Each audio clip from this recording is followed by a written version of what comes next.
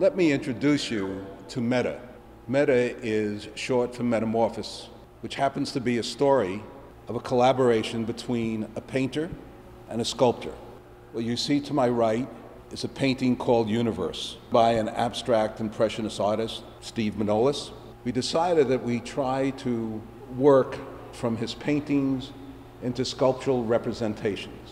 The next step in the Metamorphosis was to create a much more structured painting, as you see right here, which epitomizes more the influence of the circles than the abstractions behind them.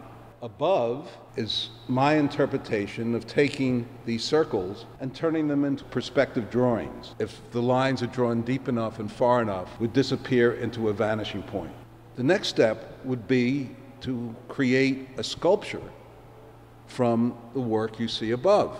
How do you hang a sculpture that has heavy forms in it and almost float?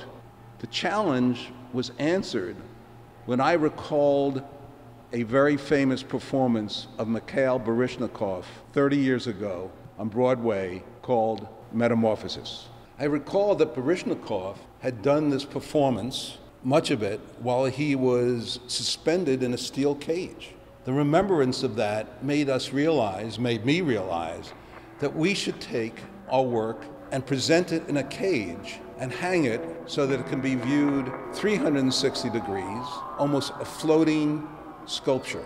And here you have Meta, the conclusion of our journey of bringing abstract painting, sculpture into one presentation.